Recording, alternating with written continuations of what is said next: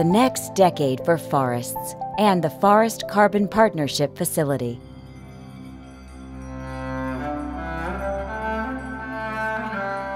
Forests are an amazingly complex and beautiful environment.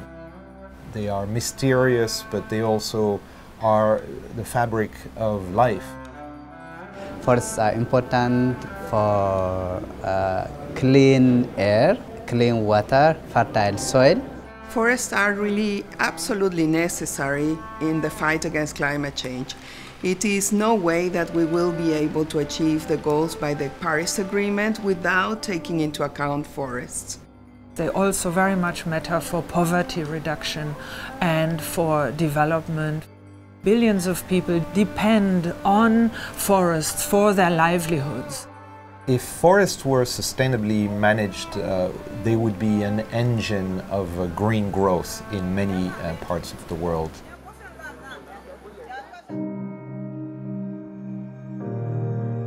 From a climate perspective, we know that forests and land-based solutions can potentially contribute 37% of the reduction in greenhouse gas emissions that we need. However, we're not winning this battle.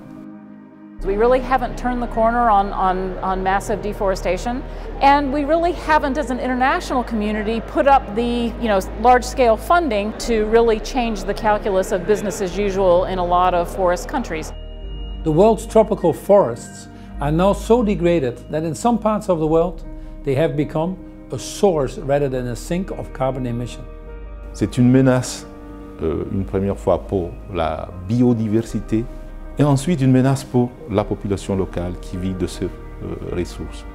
The reason why there's degradation and deforestation because people produce food, they need income. We have to revert the trend of deforestation worldwide. We also have to invest in reforestation, in restoration, and in the productive uses of forests so that communities and countries can benefit from those forests that they have.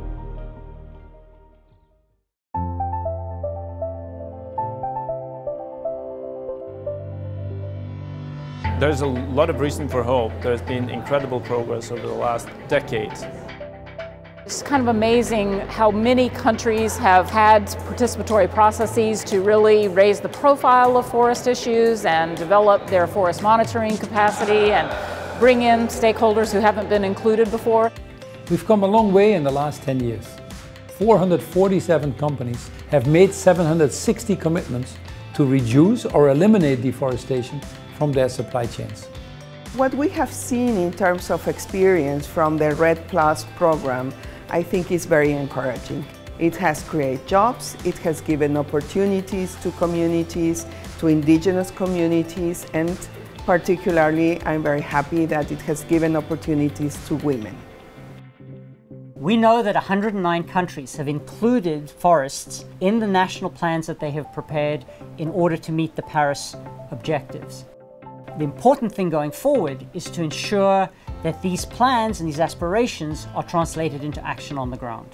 The World Bank and other development partners have been investing a lot in environmental conservation activities in the forest management. And those investments have already started bearing fruits. With the support that we have from the World Bank, it has helped build our own capacity to understand the urgency in reducing degradation and deforestation. The Forest Carbon Partnership Facility has been the preeminent meeting place for countries to flesh out together the hard issues on protecting and restoring forests. And the FCPF Carbon Fund is now very well positioned to provide over the next few years a series of success stories about how international collaboration can support forest protection at scale.